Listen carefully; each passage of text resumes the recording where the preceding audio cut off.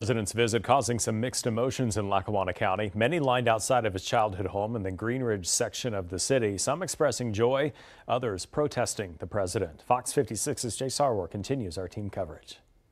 Tuesday, President Biden's motorcade made its way into downtown Scranton just 1 week before the primary. Many who do not support the president's handling of the Israel-Hamas war and the aftermath with Palestine waiting outside his childhood home.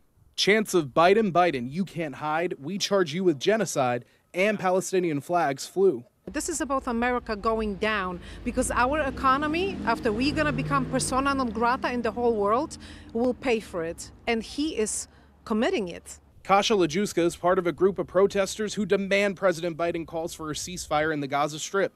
She believes America should not be supporting what's going on. We are sponsoring extermination of humans.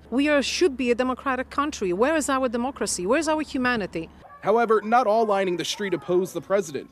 Many students from nearby Marywood University gathered to catch a glimpse at the president. So having something like this is, very thrilling. As you can see, there's a lot of people here, either supporters or protesters. But, I think it's very interesting just to see, we have a president that lives right here in Scranton, so it's very cool.